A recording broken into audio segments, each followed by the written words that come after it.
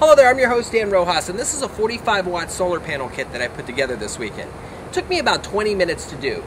This kit I bought off of eBay for $230. It's pretty much the same system that you're going to get from Harbor Freight for about the same price.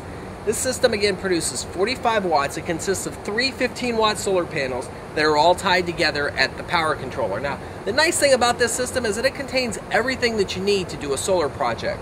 It has the regulator to charge batteries. It also comes with two compact fluorescent bulbs, some really neat connectors, and the whole system can run the lights and charge some batteries. It's not a real powerful system, but it is a nice start to get you familiarized with the solar process. What I'm going to do is I'm going to take you around the backside. I'm going to show you some of the connectors to this, and in a future video I'm going to show you how you can link a couple of these together to start getting some real power. This system comes with its own voltage meter built into it, and it has these compact fluorescent bulbs which are 12 volt and they're 5 watts apiece. They have this speaker jack attachment, and they just basically plug in, and you can see that the lights, you can run two lights at one time. They're being powered totally by the solar panel. And you also have these battery leads over here. We're going to see if it can run this 12 volt motor from an RV fan. This motor pulls a lot, so we'll see what happens.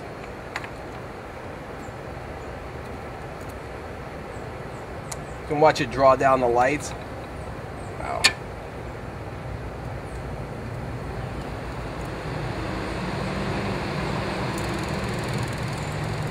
Feels good. That's actually pretty strong. That's completely off of the sun right now.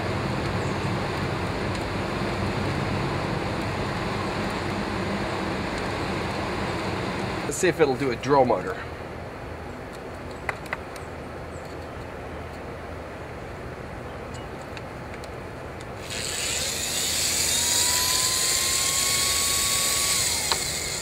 Now this is totally off the solar panel. So we're going to hook this up. You can see it pulls the whole system down, and then you got to just give the motor a little bit of, get it going.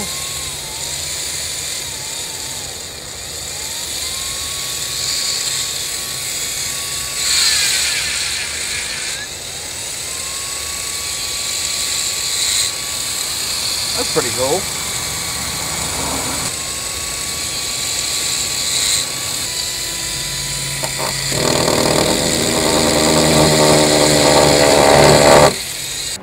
Alright, we're going to put this solar panel to action and see if we can get it to do some work.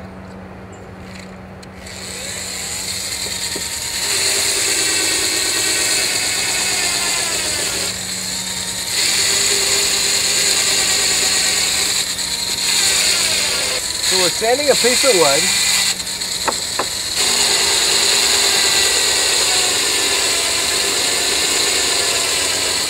And just a solar panel, not a bad deal.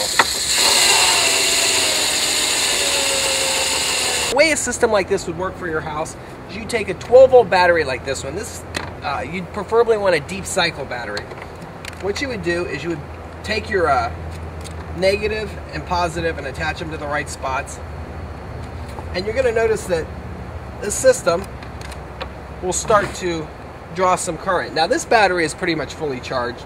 It's been, but if this was a lower battery, if this battery was weaker, you'd see the voltage in this drop. So this is going to trickle charge this throughout the day. And at the end of the day,